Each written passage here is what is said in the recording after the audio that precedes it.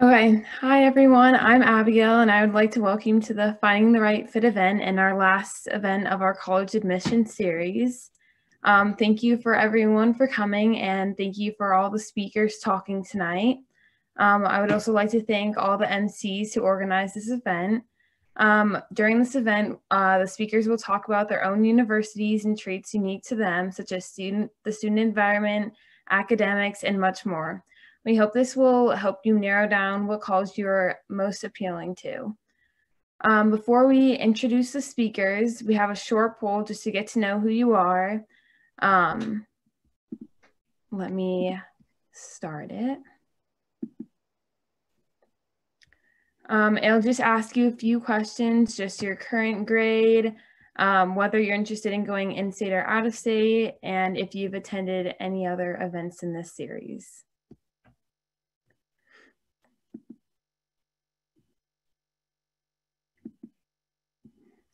You guys can kind of see who's all in here and what interests, or if you guys share any of the same interests.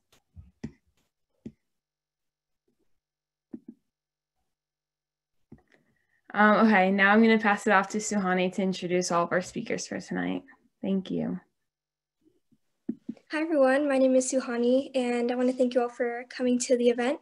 As Abigail said, I'll be introducing our speakers for tonight. First up, we have Luis Pena. He is currently a junior at Grand Canyon University, majoring in computer science with an emphasis in business entrepreneurship. He is a 2018 recipient of the SIS Full Tuition Scholarship. Luis is involved in several student leadership positions, such as being a resident assistant on campus and vice president of TEDx GCU. He is also a student worker within a department that oversees all private scholarships at GCU.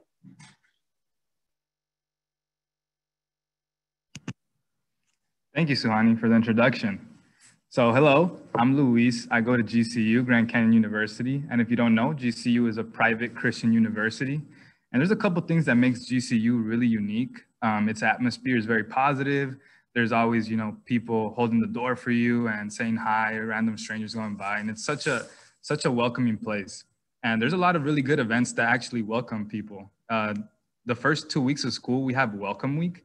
And there's so many events to get all the students together. And this is before school starts. So you have a good way to just meet friends before you start school. And especially if you're a freshman coming in and you don't know anybody, just going to these events and meeting people is such a great way to start the year and be transitioning into university, which is something that's really hard, especially when you don't know anybody.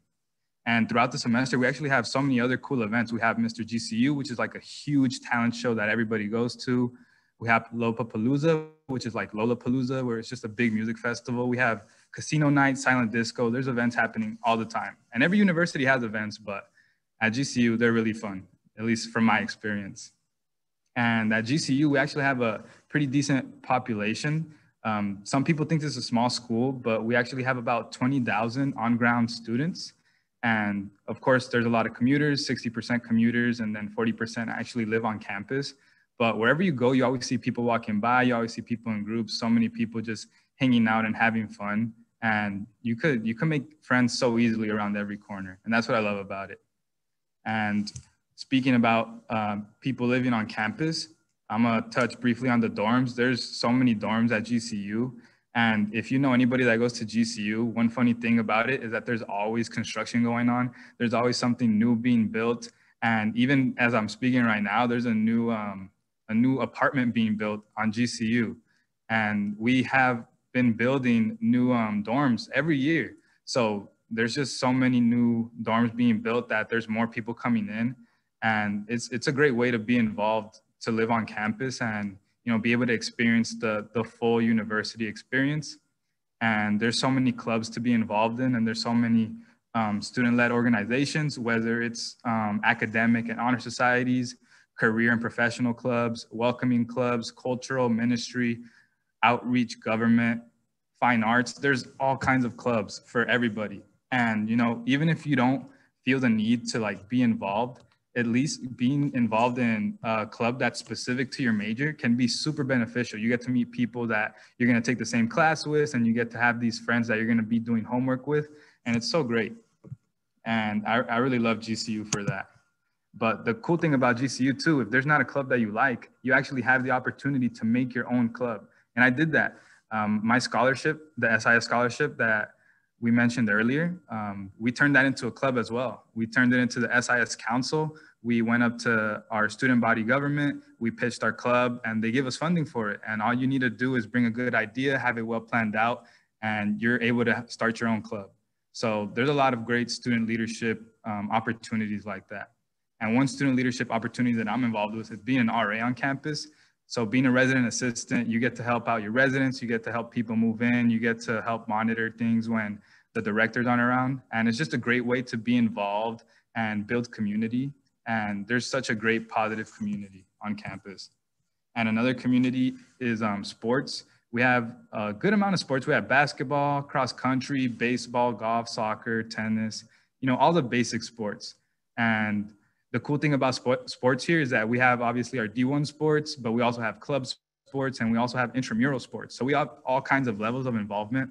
And for those of you who don't know much about intramural sports, it's basically you start your own little team on a phone app and you join with some friends and you're involved in sports. It's as easy as that.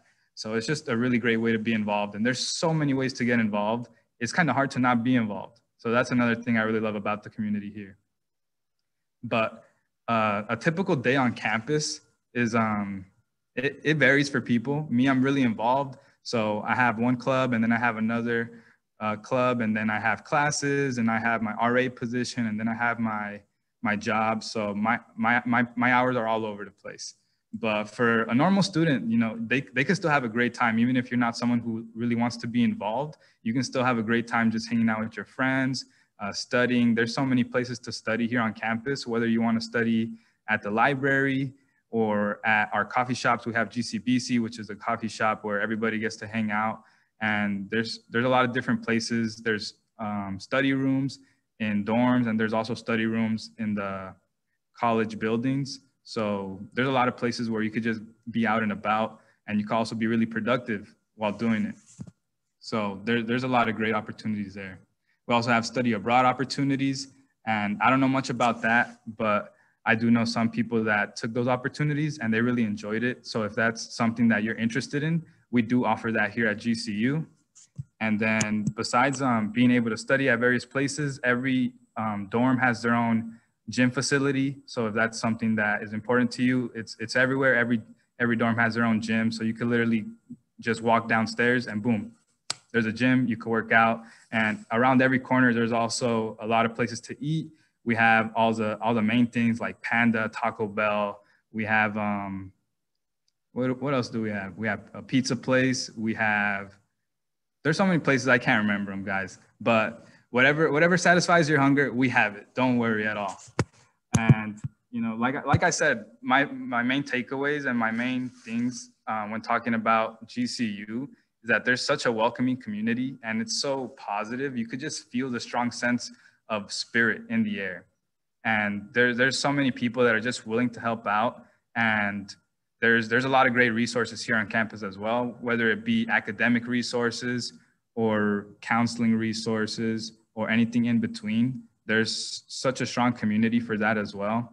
I personally struggled a bit with classes, so I went to our academic centers to get some tutoring. And there's a lot of professors in there, there's student workers in there, and there's people that are in the same position as you. There's students in there as well. So there's everybody in there, and they're all willing to help. So it's such a great community, and I would highly recommend it. But I think that's about everything I have to say on GCU. Thank you so much, Luis. Next, we have Jennifer, who is a first-generation Latina student who was born and raised in Bullhead City, Arizona. She is a recent graduate from Mojave Community College with an associate's in elementary education. She is currently in her first semester at ASU as a transfer student. She is also a member of the Advise AC virtual team program that guides students with their post-secondary education endeavors and process. Hi everyone, I'm Jenny, and thank you for the introduction. You did amazing. Since everything went virtual, my first semester at ASU has has been a little bit different. So today I'm going to talk about my experience at a community college because it was really, it holds a big moment in my life. So during senior year, I'm going to go back into my memories. While I was a senior, I had, so financial was definitely a worry for me. I knew that I couldn't afford a 4-year university, so I knew that I had to create a plan where I would be able to succeed and to attain a post-secondary degree. While I was deciding whether to go to a university or community college, I was conflicted. There was a lot of pressure and a lot of encouragement for post-secondary degree at a university and not so much at a community college. So one thing I want to say is that I hear you and I understand you. I was there. I felt that I was doing a mistake by going into community college. I felt that I was considered less as a student of like, it wasn't something to be proud of, but boy, was I wrong. It is something to be proud of no matter where you're going. And it could be a community college, it can be a trade school, it can be a vocational school. It doesn't necessarily have to be a university. While I do applaud those who are given the opportunity to attend a university, in some cases, we also have to acknowledge that it's not the case for everyone, and that's okay. So thankfully, I decided to attend my community college that was nearby. I literally 20 minutes away, so the drive is good. And the good thing about staying in my community, so I'm born and raised in Bullhead, so everyone knows who I am. So I didn't have to make new friends. I didn't have to make a new place like seem like home. It was already home to me. Everyone was super friendly. I just felt that at peace for my decision. But it took a lot. It took a lot for me to say, okay, I'm proud of going to a community college. And I know one thing, as working as an AmeriCorps member for Advise AZ, I have met a lot of students who will share that they're discouraged to go to community college because one, it's expected out of them, or two, they're pressured because of financial issues and circumstances. But one thing I do want to say is that no matter, the pressure will always be there from your peers of like, they're going to university and your first year is going to be the hardest. You're going to see them go to college parties. You're going to see them join sororities. You're going to see them join so many things at a community college, depending on what college you go. So mine is very small. We don't even have sorority groups. We don't have dorms. We're a very small population. We're like maybe 2,000 to 3,000 in total. We're a very small community. So it all depends. But one thing I want to say is that in the long run, what truly matters is that you're financially secured in your decision of post-secondary, and that you're well prepared to make that decision of going to college and say, I have a financial plan. I'm going to get that degree, because both community college or university, we're working for the same goal, and that is to get a degree. So definitely don't be discouraged to go to community college. But while I was at community college, I was very actively involved. I was president of Student Activities Council, so that's a student life club at my community college. And we, our activities were very community-based. So we had a lot of events where not only were students amongst each other from the community engaging with one another, but we were getting exposed to business owners from our community. We were building networks within our community. So that is a neat part to attending a community. college as well is that you're building your network in your community. So you're becoming a familiar face, so that when you're have your degree, they already know that, they're waiting for the day that you graduate so that you can get a job. So that is one of the things too, that you become a familiar face in your community if you haven't already. Everyone's like family, and you probably have heard this a while, like, oh, we treat everyone like family because we're so small, but it's the truth. I can honestly say that, well, being an Advisor AZ member, I was able to work at my old Mojave high school that I graduated from, and I was helping students who I grew up with. And so I became someone that they trusted, and it only takes one person to really change your perspective of a community college to make a difference. So one thing I want to say is that the stigma behind community colleges needs to end. It is an option, and it's something that you should be proud of. And even though there's not a lot of activities, you have to make the best out of it. You need to get yourself out there, join clubs, go out, do hiking activities, or like Luis was saying, create your own club at your college. This is your opportunity to shine. Don't let anything hold you back, and just make those 2 years or even 4 years the best that you can. And then once you become to that university level, tell yourself, I did it. I finally did it, and be proud of it. One thing is that, when I say, oh, I'm a transfer student, I've gotten to the point where I'm like, yeah, I'm a transfer student. So, your focus and your emotions and ideas towards community college will change throughout the years. And I'm telling you now, even if you do decide to go university or community college, you're going to be proud anyway. And then so far, that's pretty much what I have to say for community college. And I just appreciate you guys having me here. Thank you so much, Jennifer. Next, we have Alexis, who is a first-year student at the University of Chicago studying history while pursuing pre-med. She's involved in multiple initiatives to bring science education to youth in neighborhood schools, and is part of an outreach program to connect undeserved populations with quality academic tutoring. A National Merit Scholar and Junior Achievement 18 Under 18 Award winner, Alexis attended Sunny Slope High School in Phoenix, where she was president of speech and debate for 3 years. She was also on the Teen Advisory Board of the Arizona Science Center and part of the teen leadership team as a local nonprofit Swift Youth Foundation. She's passionate about science and, more importantly, science education. Hi, thank you, Sahani. I'm going to go ahead and share my screen. Hopefully everyone can see that. I can move this. So I'm a college freshman, so I went through the college application process really recently during COVID-19.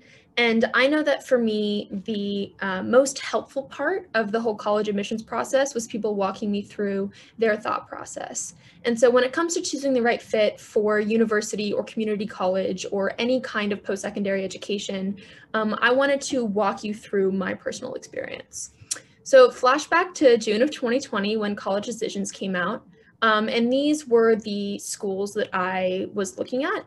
And yeah, we don't have the time to get into it, but I was essentially able to narrow it down to just University of Chicago and Duke University. So looking at those two schools in their own respects, the key differences that stood out to me were that the University of Chicago was a very urban environment. So Chicago is the quintessential big city. It does have Division III sports, and that was a little bit of a negative for me. And it pretty uniquely has a quarter system. So the school year is broken up into 4 quarters: autumn, winter, spring, and summer. And so that means that every class that would typically be a semester-long class is now done in 10 weeks. So you can take a greater quantity of classes. Comparatively, Duke University was a suburban environment in Durham, North Carolina, It has really strong Division I sports. I'm sure you've heard of Duke basketball, and it had the more typical semester system. So the deciding factors for me, I really like the quarter system at the University of Chicago because I'm trying to graduate in 3 years. And so doing that plus pursuing pre-med and being a history major means that I really liked the extra space of having more classes that I could take.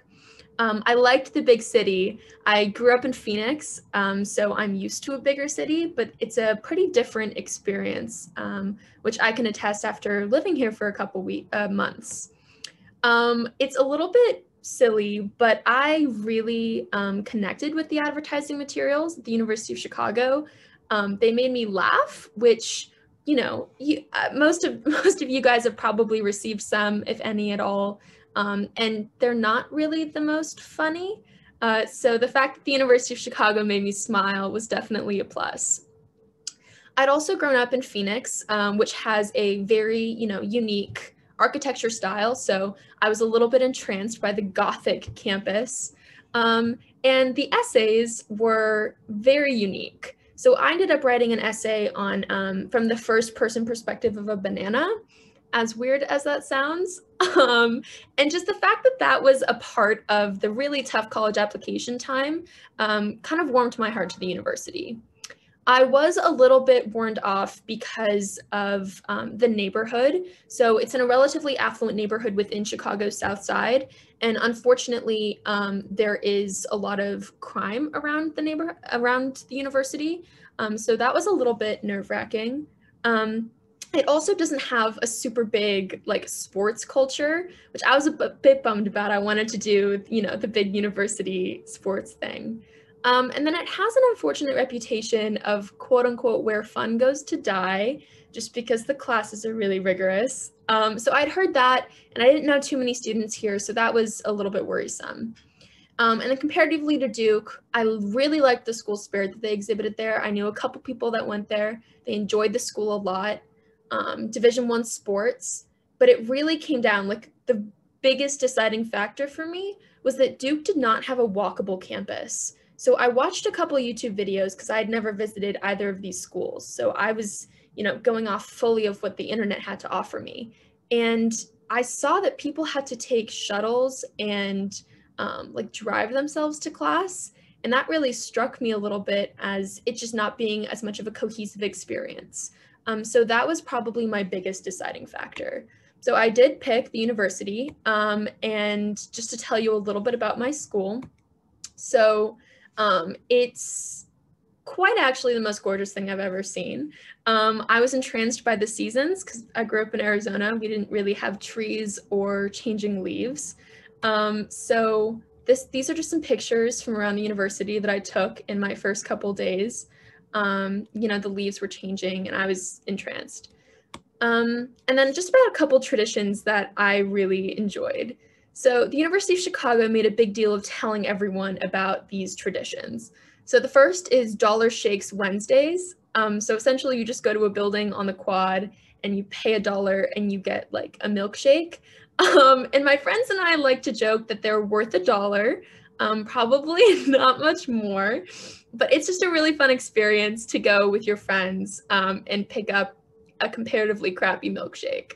Another really fun tradition is Kuvia. It has a longer Norwegian name. I'm afraid I'd butcher it if I pronounced it. Maybe Kuviasnurk? I'm not sure, but it's essentially a week-long winter festival that's centered around being outside and exercising in the coldest months of the year. All I know is that it ends with the polar bear run where you run to Lake Michigan. I'll let you guys know if I end up participating in that. We'll see, it might be too cold. And then the final thing is actually just really interesting about the university. It's the host of the longest running and largest scavenger hunt in the world. So every year we have Scav, where you're grouped into teams based off of the people that you live with in your dorms, and you go looking for some really crazy items that range from everything like a giant pair of googly eyes to a nuclear reactor. And funny story, you can choose to believe it if you want, but I was told that university students actually built their own nuclear reactor and the government had to come take it away. I don't know if I buy it, but it's a fun story to tell anyways. So these are just some pretty cool traditions. Dollar Shakes hasn't been affected by COVID. I'm not sure yet about Cuvia. It'll probably have to be altered. And they did host a miniature scav hunt for like incoming freshmen all online. So I know that it is possible to transition that. Just getting to dorms. So there are only 1,600 undergraduate students at the University of Chicago. There's a mandatory live on campus for your first 2 years. So they have to have enough dorms to accommodate all the first and second year students.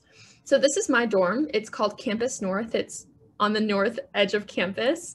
And it's grouped into 3 buildings. Yeah, some other dorms, I'll just flip through them pretty quickly. Max P, this one has a lot of like suites, and it also has an underground tunnel to the library. This is Woodlawn. It's brand new, opened this year, but they don't have closets. They just have cupboards. Kind of a weird fact. A couple more. This is iHouse, Snell Hitchcock. This is right on the quad. I kind of wanted this one. South, just a couple different dorms. Okay, and then probably one of the coolest things about the University of Chicago is they pulled a Hogwarts and they grouped you all into houses when you first get to campus. And so I'm part of Boyer House. It's actually named after our dean. And the house system is really cool because it's who you live with for your time on campus, and you know the relationship extends even when you don't live on campus. So you're grouped in your giant dorm, so in Campus North, and you're grouped into like a segment, like a pod, and that's your house. And it's connected by the middle picture here by like a central gathering area. It looks a little sad because of COVID, but normally it would be popping. And so that's a really great like communal friendship opportunity right when you get on campus. So some of my closest friends are in my house, and that's just the typical walk down the hall, knock on their door, get breakfast with them. No one really wants to see the bathrooms, but this is just to prove that not all dorm bathrooms are gross. These are very nice bathrooms. And then some of my favorite study spots on campus are the libraries. So the one on the left is called Mansueto. We affectionately call it the egg. I guess it looks like an egg. You can make that assumption yourself. And fun fact, it was actually featured in the Divergent movie as like the erudite headquarters, if you follow that fun fact. But it's a really awesome place to study just because the light filters in through the windows. And the one on the right is my absolute favorite place on campus. It's called Harper Memorial Library. And it's not actually a library in that it doesn't have books, but it is a study space. And it's just gorgeous. You can sit there and the huge ceilings, the stained glass windows, beautiful in the afternoon light. So just some recommendations during COVID. I was in your guys' position last year in that when college decisions came out, the COVID-19 pandemic was already underway. And so I had to make all of my decisions, chose my right fit based off of the resources that I found online. And the single most important piece of advice that I can give is to watch YouTube videos. I probably watched hours and hours of YouTube videos, from students that are making silly little daily vlogs that, reveal insights about campus life to what the actual school is producing themselves. It just lets you get a better feel for it. On Instagram, that one's definitely a big one for me. I followed as many University of Chicago accounts that I could. And during the college application process, I followed all the schools that I was applying to, just so that you can start to get a feel for things. Go on Google Maps and go for a walk around campus. As someone who wasn't able to tour, this was, the whole process felt pretty removed until I, dropped my person in and started walking around the University of Chicago. It just helps you feel a little bit more like you're actually there. Actually read the materials they send. UChicago is a very communicative school in that they probably sent 1 billion pieces of paper to my house. But when I read them, I started to get a a better sense for what the students were like, for what the atmosphere would be like, and whether or not I would find my tribe. And so when it came down to making a decision, I had everything laid out in front of me, and I was making an informed decision. This one's silly, but go on TikTok and see what the students are posting. Speaking from experience, the University of Chicago students are probably posting about how difficult the classes are, which is fair, but they're also probably showing off the campus because it's gorgeous. And then finally, try not to put too much stock into reputations. You know, the other speakers have spoken about like their schools and how exceptional they are. And that's something that is not well communicated versus like via reputation. So try and put a lot more stock into what students are saying versus what other people are saying. And yeah, that's everything from me. But COVID-19 doesn't have to make the college application or decision process too difficult. You can make an informed decision. Thank you so much, Alexis. Now, next we have Ms. Linda Clune from Allegheny College. After earning a BS degree in economics at Allegheny, admissions has been Ms. Clune's career of choice for 34 years. She is a member of NACAC, which stands for the National Association for College Admission Counseling.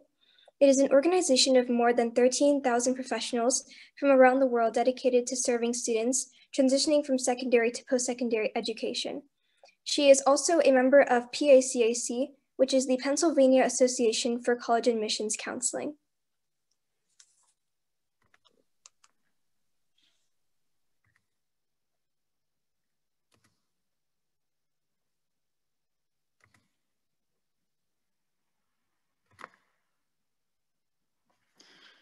Hi, everyone. Hi, I'm Linda Clune, and I'm really excited to be here today. I kind of took a different approach since I'm not a student or not a recent graduate, but the one thing that I really love about my job of being an admissions counselor is that really I can connect with students and really counsel them through the process, right? I really see that part of my job as an admissions counselor is, yes, to market the college,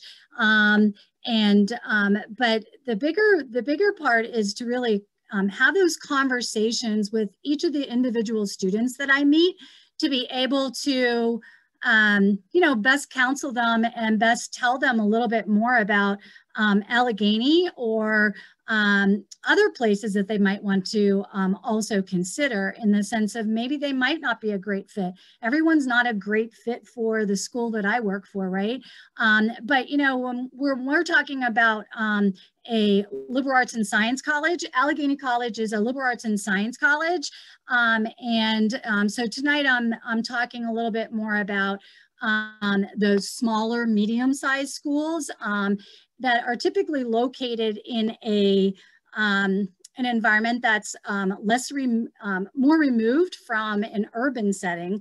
And there's always a lot of myths and misconceptions sometimes that come along with thinking about going to a small school.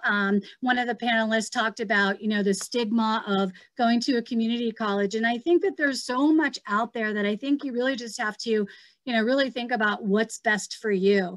And so when you're thinking about the features and what's driving your conversation about where you might land, size is one of those, don't think about what the best size for your friend might be or where your friend's having a really great experience. You really have to, I think about, how you learn best and what do you value. And when I think about some of the aspects to consider in finding your right size school, these are some of them. And of course, if you're looking through these, I'm not going to read them all through, but if you're looking through these, when I go to the next slide, I kind of put in green those that might better align with a small to medium-sized college versus a large college. That would be in red, but you could be someone that's a leader that still might end up at a large place, but it will make you will have to have more advocacy to make that possible, especially early on in your college career. So I think a lot about, you know, this is always where I start with the conversation with students. How do you best learn? And what do you value the most? If you are a student, say for instance, that you really value and learn best from class discussion, and you currently go to a small school and you think going to a large school is, you know, because that's where everyone's talking about going, that might not be your best fit. If you really love the class discussion and you like, you know, learning from your peers and what they're thinking about, as well as the faculty member. Also having those faculty connections is really important. And so you might just land better at a small, medium-sized place than having you realize your best self at a large place. Again, a lot of the students can be very happy in both situations, but I always think when I'm thinking about counseling a student to finding their best fit, it's kind of thinking about what will enable them to grow the best into who they should be becoming. And so characteristics of a smaller, medium-sized, you know, liberal arts and science college are what's on the screen right now. Smaller size, usually in a town location. Focus is really on the undergraduate education scenario. There isn't competition with graduate students, you know, for the opportunities or for the facilities. Also, you're not competing for faculty member time, typically because you know, you're taught by full faculty members at an all undergraduate education. We don't have GAs teaching you. And so if you really value that faculty member teaching advising time, then you really might consider an undergraduate institution. And also increased opportunity for leadership engagement. I said, you know, are you a leader? Do you want to be engaged? It's really easy to be engaged in a small community-oriented, more community-oriented place. Also, you typically apply to the college and not to a narrowly defined program or university within a college. Or a college within a university. So you're not applying to the College of Engineering or the, you know, having to decide the College of Liberal Arts or the College of Performing Arts. You're basically applying to the college and then finding out your pathway as you go through your interdisciplinary curriculum, taking classes, figuring out what's best for you. And so we're not really preparing you for a narrowly focused job. I think one of the statistics that I saw very recently is that you are, everyone will have at least 3 to 7, and that might even be a low average now, but 3 to 7 different careers in your lifetime. So what we're trying to do is have you develop a very diverse skill set so that you can be successful for a lifetime of careers. And we all do this in a very different way. And I have kind of the Allegheny by the numbers slide. Everyone kind of talked a little bit more individually about their institutions tonight. And we all vary a lot, but you know, Allegheny, we're located in the northwest corner of Pennsylvania, very close to Erie, actually. So we're about 90 miles north of Pittsburgh, 90 miles east of Cleveland. And we are located in Meadville, Pennsylvania, which is a large town, small city. And many liberal arts and science and small colleges are located in more remote places and less urban. We have 1,800 students, all undergraduate students at our institution, and they actually come from 48 different states in 70 different countries. And I think that's where sometimes the myth is that you know, if you go to a small school, you'll have limited opportunities and you'll meet limited number of people that are different from you. And I think one of the things that's really great about Allegheny is that you really will learn from the diversity around you. And when I think about diversity, we think of course, geographic diversity with the 48 states and 70 different countries, but we also think about socioeconomic diversity. we think about, you know, we have usually in our first year class, we have anywhere between 27 and 33% that are first generation students. And we do have an organization actually that focuses on first generation students, as well as first generation faculty being very wonderful mentors for them. We also, you know, so you may definitely be able to go to a school that has larger numbers of people in diverse populations. But I believe that a community like Allegheny, where 100% of the students are residential, we all live on campus, students all live on campus, they're intermixing every day, developing those communities. And it really is hard. It's really hard to, one, remain anonymous, and it's very hard to not really extend yourself and learn more about yourself and also about other people. So some students, you know, don't go to school with a lot of diversity in their high school. They might go to a large high school, you know, so it's also one of those things that when you come to Allegheny, we want you to extend yourself and be in small class situations. That average class size is 18 at Allegheny. Our typical first year class is only about 30 students, except for larger science classes that then will break down into lab classes of about 20, 25. So we're always wanting you to interact and learn from the people around you, people that are, you know, come from similar backgrounds, and also people that are very different. 11-to-1 student faculty ratio, and so you will have a lot of conversations with faculty and know them very well. Again, you will be taught by full faculty members at most of these small, medium-sized liberal arts institutions, especially those that are undergraduate only. I loved when a previous panelist indicated, don't look at all the rankings. And we do include some of those on our about slide, but two of the really great rankings, I think, really most highlight what the culture is at a place like Allegheny, in a small place, is that we were indicated for 2 years in a row as one of the top 20 places for to get a great undergraduate undergraduate teaching, best for undergraduate teaching.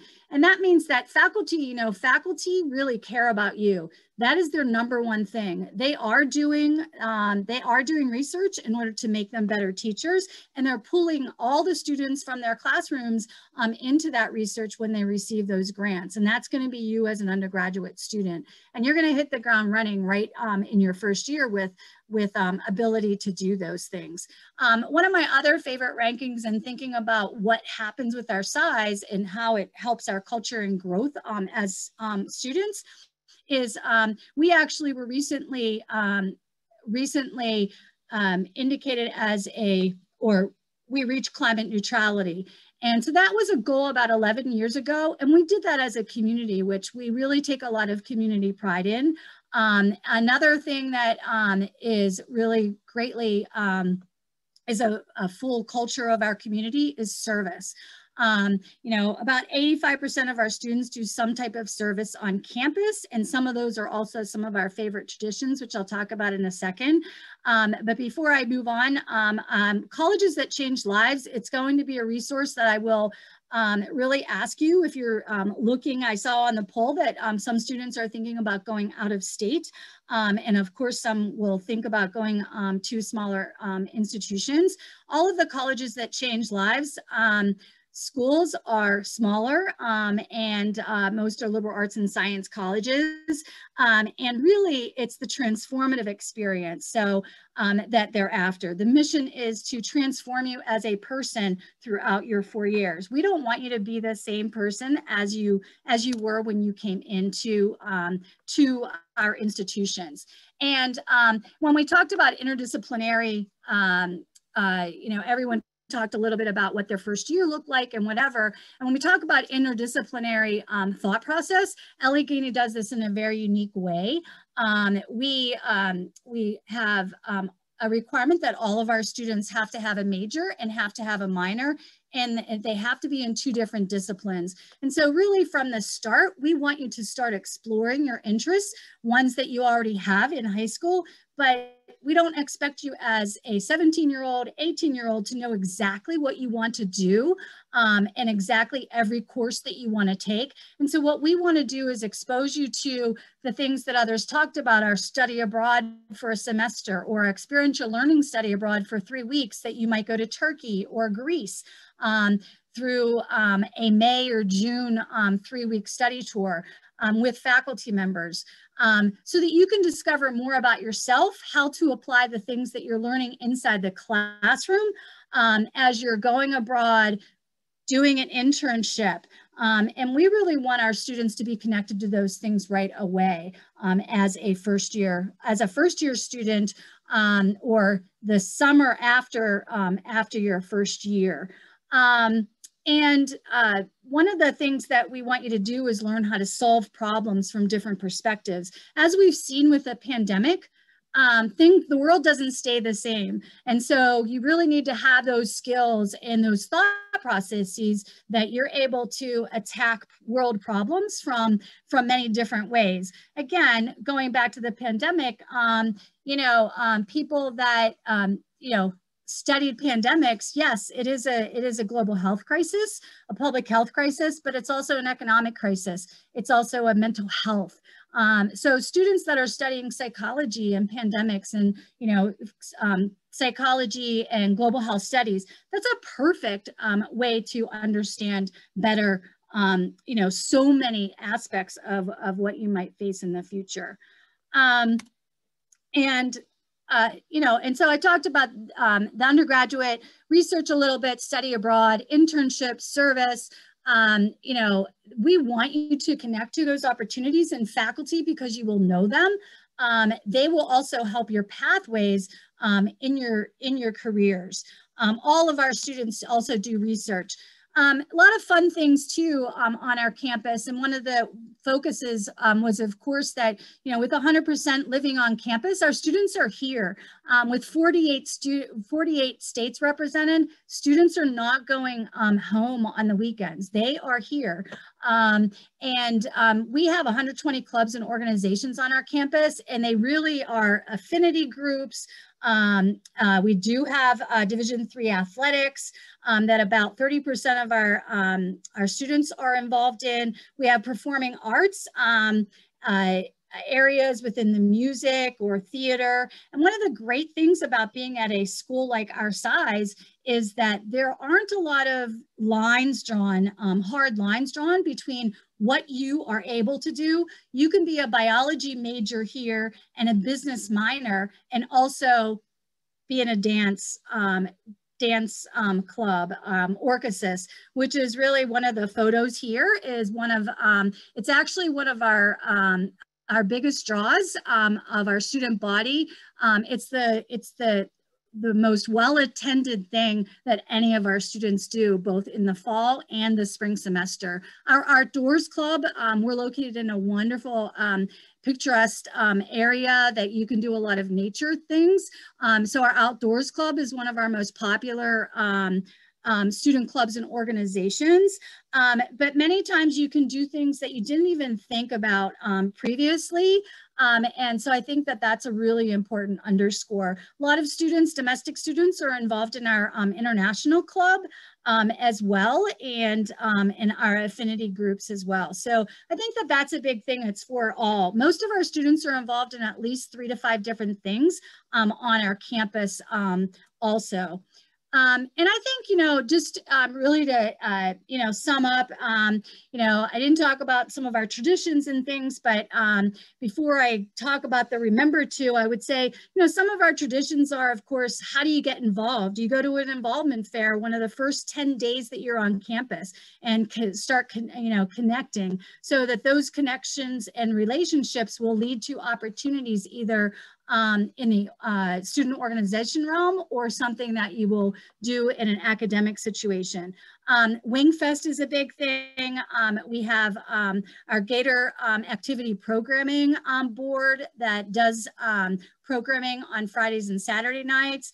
Even during COVID, we had a lot of things going on campus. We were successful in having students here all semester and looked a little different, but they did their very best to make sure that there was still some interaction there as well.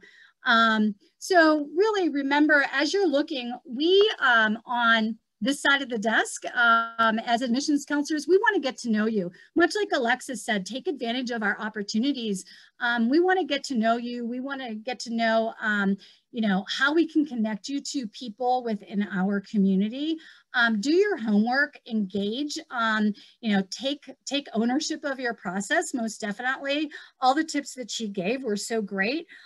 Be open-minded as well. I saw that most of you are juniors. As you're going through your junior year and your senior year, things are going to change. You're going to evolve as a person. So allow yourself to, as you're doing your research and as you're evolving over the next 2 years, allow you to also, you know, change your thought process on what might be the best fit for you. And lastly, I want to say, just relax. Relax and try to have fun and learn more about yourself as you're going through the process. 80% of colleges admit more than 50% of their applicants. And that's a big thing. You are going to find your place. You know, we just hope it's the right fit for you, where you can flourish as a learner and also as a person. Any additional questions, please feel free to reach out, and you know, best of luck with finding your right fit, and everyone's here to help you from your teen organization as well as those who've been through the process. So thank you so much. Thank you, Ms. Clune. Now I will be handing it over to Tate, who will be leading the Q&A session.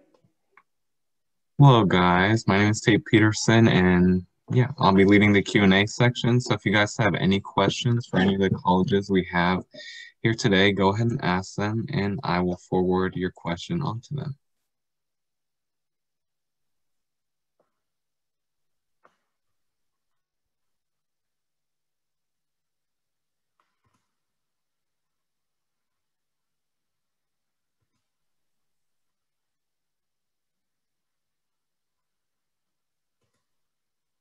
So Tate, I think we had some questions that we had generated, which are in the production schedule. Do you have that up? No, but I can pull it up really quick.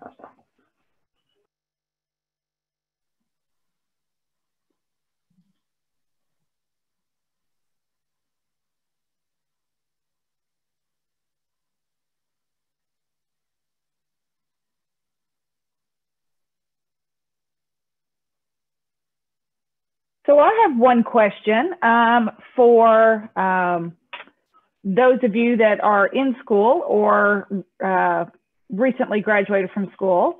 You know, what was the, I guess, the deciding factor? I know Alexis went into a lot talking about the deciding factors as far as what, you know, determining her choice to go to Chicago. But Jenny and Luis, what were your all's determining factors for, you know, choosing Mojave Community College and Grand Canyon? For me, I would say it came down to, I'm DACA, so for me, finances was always an issue. So it was definitely finances, and above finances, it was opportunities, not only opportunities to attend, you know, more classes and be more successful, but the opportunity to be involved and get, you know, something more than simply education out of it. The ability to network, the ability to get to new people, grow, and personal self-development as well. And I just saw so many people just be expressive with themselves. So many people grow in their faith, grow in their love of their work. And to me, that meant everything. I'm someone who's very family oriented. So seeing how like the community was really truly a big family, to me, that's what stood out, and that was my deciding factor, and I knew I made the right choice. Thank you.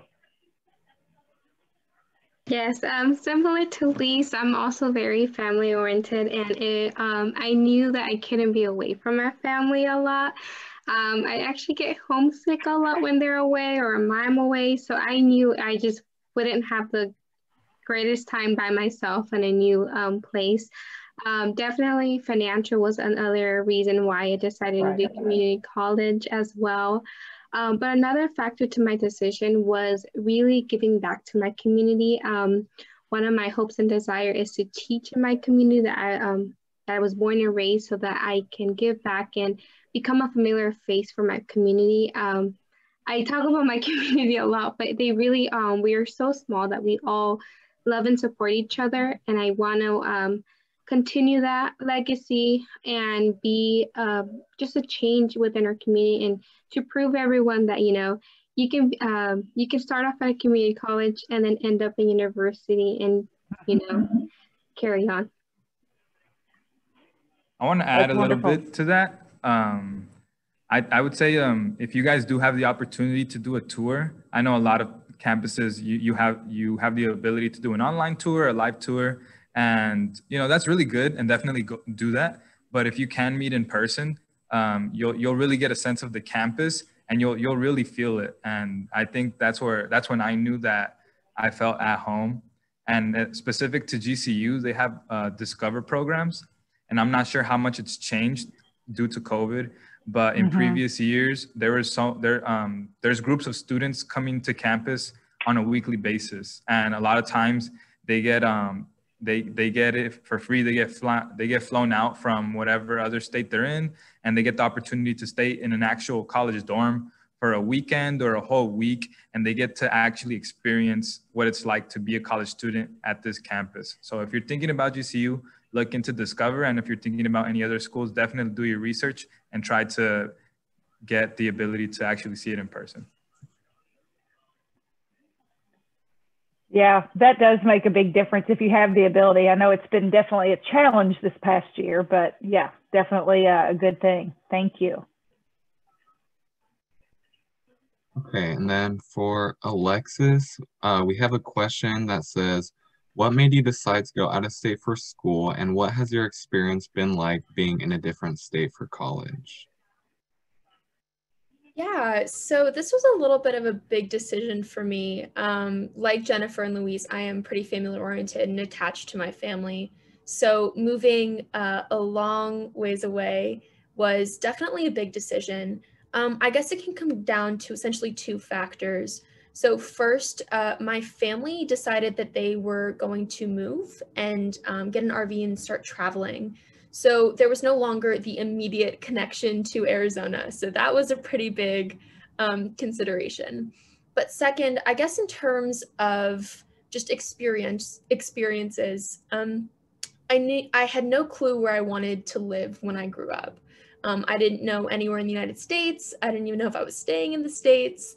And so I thought that it would be the perfect opportunity as an undergraduate student who is not attached, doesn't have, you know, a house or a family or any dependents, that this was the perfect opportunity to get the experience in, to just kind of get a trial run to where in the country I would enjoy being.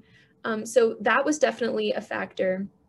And then another piece of going out of state is I had a lot of friends who were going to in-state universities, and and they were able to maintain their community connections, and that's definitely been advantageous for them. But by moving to a new state in a university that has a lot of out-of-state students, we have the University of Chicago has a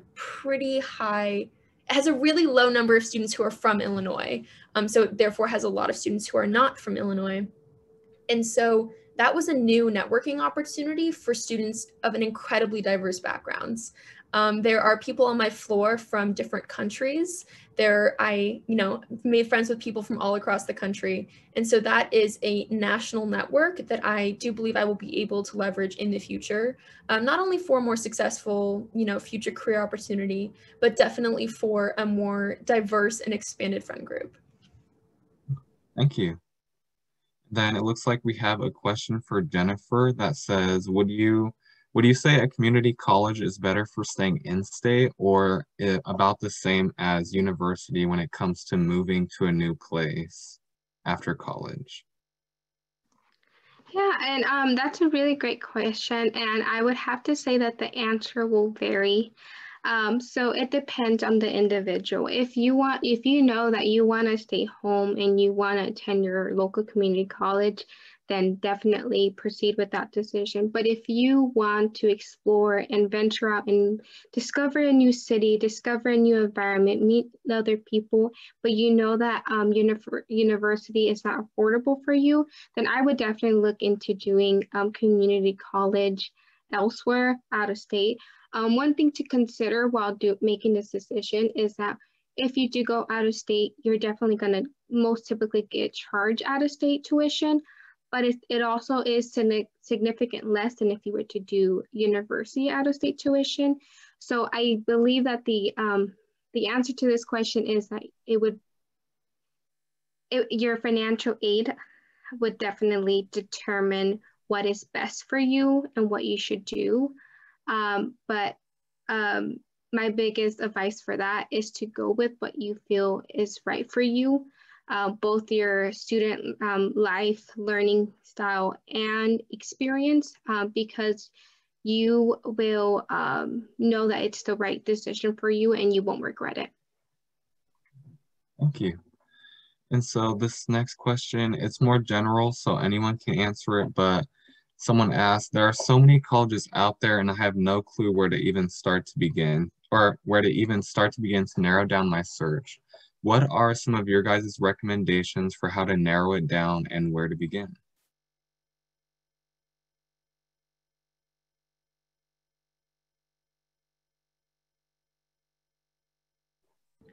So I guess for this one, I did apply to a lot of schools. I think about 18 schools I applied to. And that was a pretty high number, but I was able to narrow it down and I chose those schools. I didn't really pay attention to rankings too much because they're super variable depending on who's making the rankings. And so that definitely, while it's a minute factor, it's not something that you should make your list off of. I would say definitely the materials that they sent you are going to make a big difference. So every school has their own set of values, and there are a lot of buzzwords that a lot of schools send out, but you can essentially narrow it down if you read the materials to what it would actually be like at the university or college, and do they uphold that through their classes. And then there's just a lot of factors. And so start to sit down and ask yourselves a couple questions. Do you want urban? Do you want suburban? Do you want a really big school, or do you want a smaller school? What are your values? And then try and find the universities and colleges and community colleges that coincide with those values. Thank you. Yes, and to add to Alexa's comment is, I do want to say is don't get overwhelmed. Take breaks, do little by little. What really is important is that you make your decision based on what your needs are. One thing that I did while I was making my decision is that I sat myself and said, okay, in 4 years, what's going to be my financial plan? Or I also looked at the curriculum. So for me, I was going into education. I wanted to go to university that had the curriculum that I would be like well prepared for my career. Look at the institution's values and integrity. Do they vocalize what you want to represent? Do they make everyone feel inclusive? Do they have the resources that you may need in the future? Are they supportive to your student learning? So if that's with counseling, academic centers, so look into the things that you may need while you're there, because that will help you decide, okay, when I go and make that next milestone in my life, I know that I'm going to be okay. And I know that there's resources out there for me and that institution will support me. I would also jump in and just say that don't be afraid to just jump in and start getting a feel. A lot of times, you don't know exactly what you want, right? And that's okay. And you know, so right now it actually, you know, the pandemic for us, I mean, we're a national liberal arts and science college of 1,800 students, right? And so, you know, when I go to Arizona for my week in October, if I don't see you in person, I'm not there again until maybe in the spring or that next October, right? And so now I can have Zoom sessions with people from Arizona all the time. They can come to our spotlight and just join us for a spotlight for 30 minutes and learn a little bit more about living on campus and what the residence hall situation is like, or what it's like for, we had a town hall of students that were interested in law and society or pre-law and what that means at Allegheny, you know, because we don't have a law school, right? And so, okay, so what does that mean? What does that look like?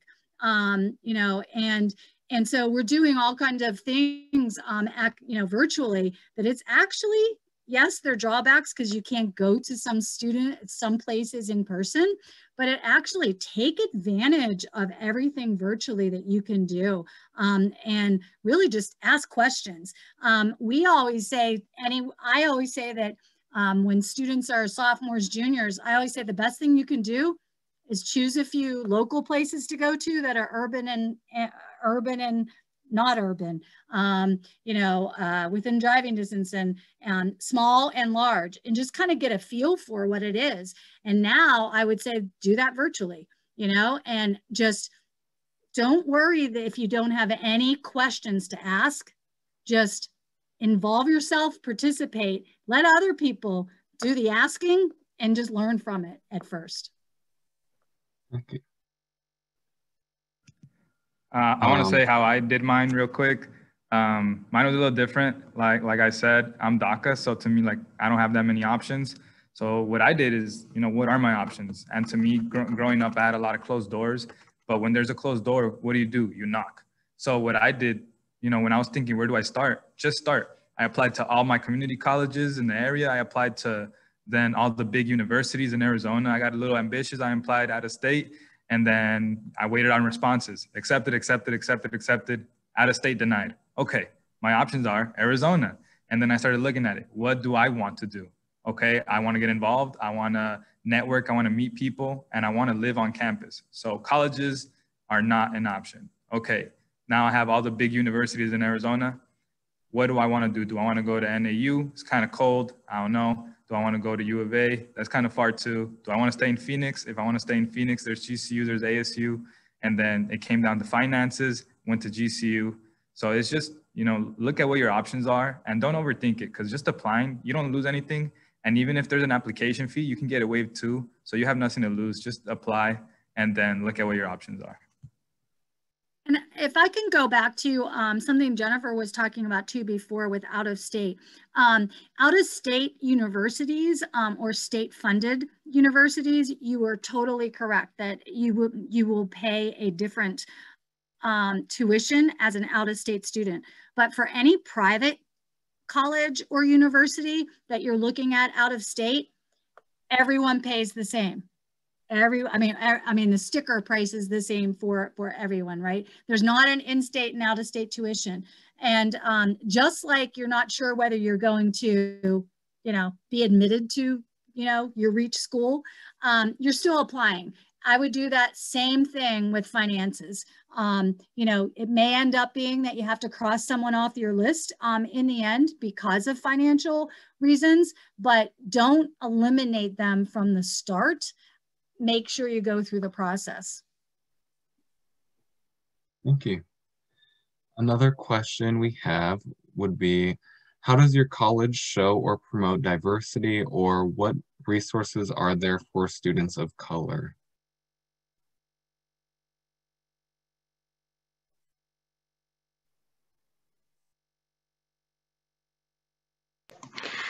So for ASU,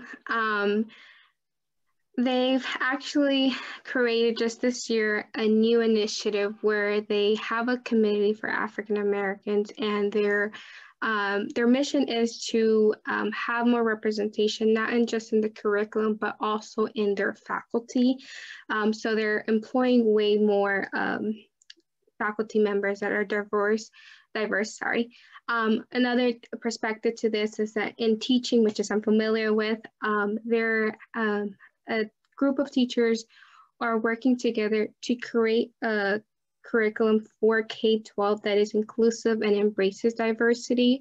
Another thing too is that for each moment that there was a diversity event that was happening, so like for example, Black Lives Matter, President Crow would send out an email, and that email, I'm not trying to be biased because I'm ASU, but that email was really, it was a page long, and he addressed the concern, and he took initiative and explained, this is what's happening, this is what we're gonna do. And he was even open to ideas or suggestions. How can we help? What should we do? So it really created a community where not only was the issue being addressed, but it was being finally heard, and it was being given a voice. Just jumping off that, so the University of Chicago has a very diverse population. Over 60% of students are persons of color. And the university has shown a pretty concentrated commitment to working with the community, which has a predominantly African-American population. And so the university has shown through actions and initiatives, as well as through concentrated communications to all the students, like Jennifer was saying, those large emails that go out, reaffirming the university's commitment to diversity in education and within their community. And I've been incredibly impressed by the university's commitment to that and their values.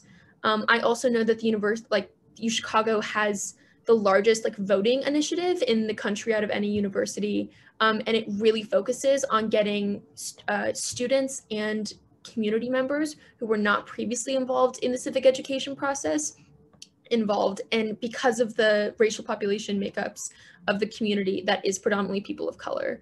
And so I do know the university is committed not only in words but also in actions to supporting students and community members who identify as people of color. Thank you.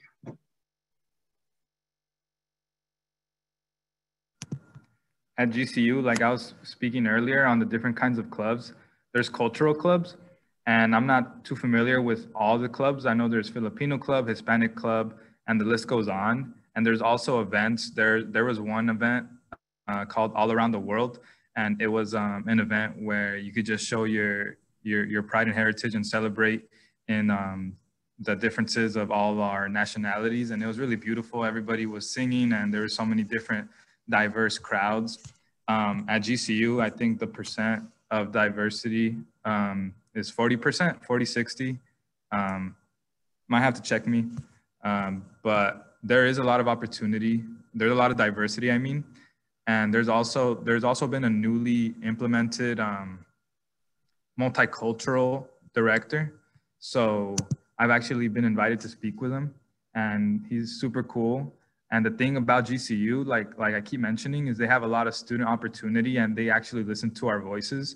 So if you do feel like you're not being included or you have a complaint, you can literally schedule a talk with the head of the multicultural office, and they'll talk to you and they'll hear you out, and they'll take that into consideration, and they'll actually advocate on your behalf.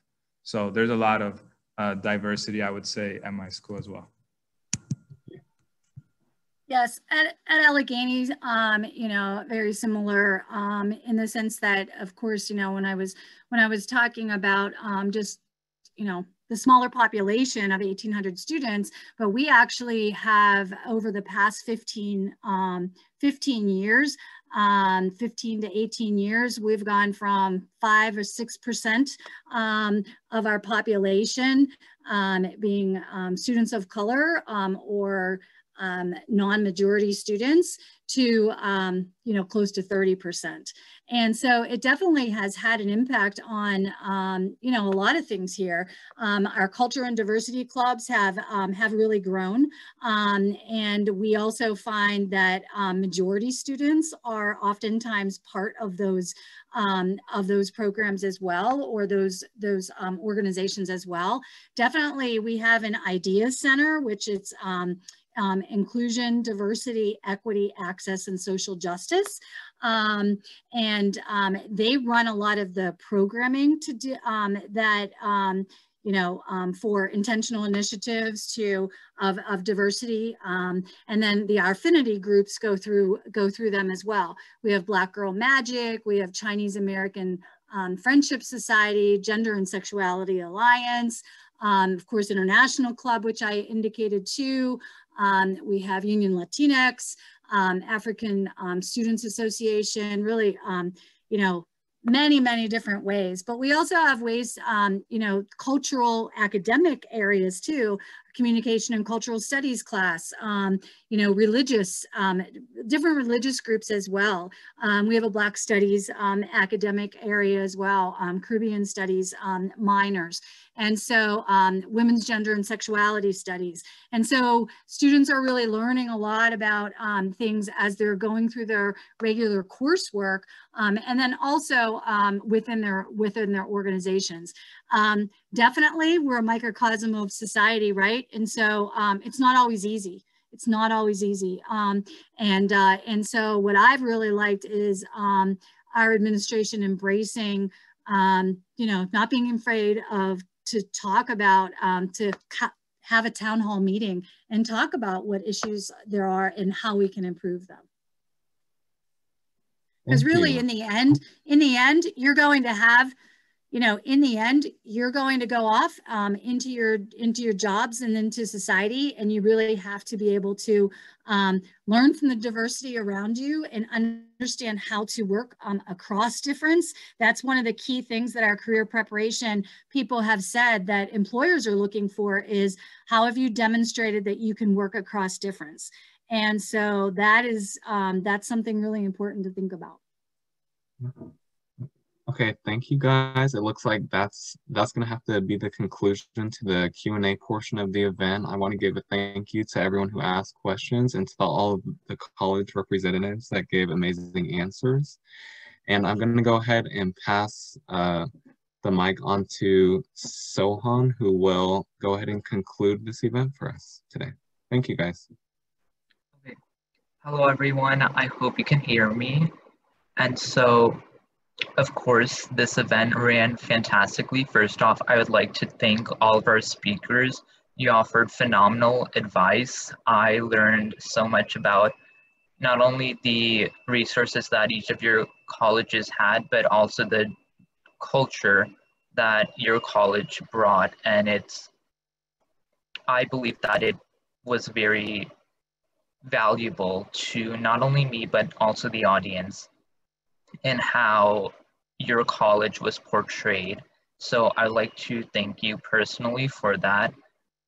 Suhani, Abigail, Tate, you did absolutely fantastic in your planning. All your hard work paid off. And thank you to the audience for attending and making this possible. So without further ado, this webinar series is adjourned.